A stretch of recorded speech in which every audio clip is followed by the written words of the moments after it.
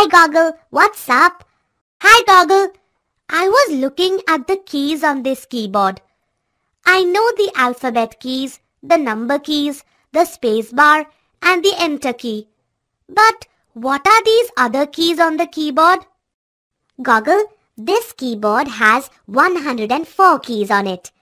Tell me, which ones do you want to know about first? First, can you tell me what these arrow keys are for? These arrow keys are also called cursor control keys. Cursor? What's a cursor? Wait a second. Well, the small blinking line that you see on the monitor is called the cursor. It shows the position of the next letter or number to be entered. The cursor control keys are used for moving the cursor on the monitor. So does that mean the arrows marked on the keys show the direction in which the cursor will move when those keys are pressed? Right, Goggle. Okay, now what does this key do? That is the backspace key. When you press this key, it erases anything typed on the left side of the cursor. Really? Can I try it on the computer? Sure, Goggle. Write COMPUTER and then to correct the spelling, position the cursor after the first P and then use the backspace key to erase the extra P. Cool! Now, can you tell me about this key? That is the delete key. When pressed, the delete key erases anything typed on the right side of the cursor. So, if I need to correct the spelling of computer to computer, I just have to position the cursor after P and then use the delete key to erase P. Yes, Goggle, you are right. Try it out.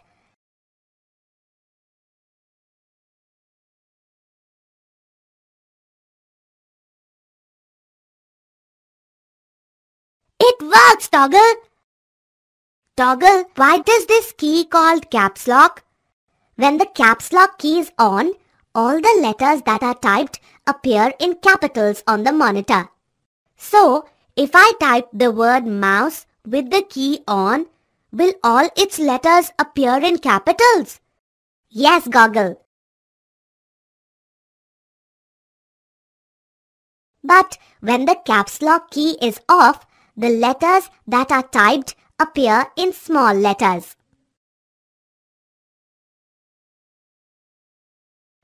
Yes, Toggle. Look, I have typed the word printer after pressing the caps lock key again. And now all its letters have appeared in lowercase. Toggle, there's another key here called num lock.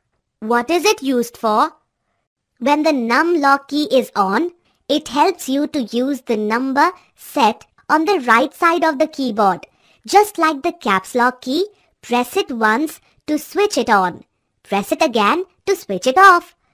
What are these shift keys used for? The shift key is used along with other keys. There are 2 shift keys on a keyboard and both have the same function.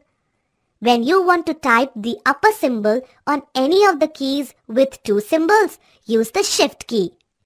So, if I want to type the symbol plus, I have to press the shift key along with the key that has the symbol. Yes, Goggle. Got it, Toggle. Now, what does this tab key do? The tab key is used to move the cursor to the right by many spaces. Type your name and then press the tab key. See the cursor movement? Then type my name. Okay, now I get it. What about this ESC key? The ESC key is used to close a menu or a dialog box. It is present on the upper left corner of the keyboard.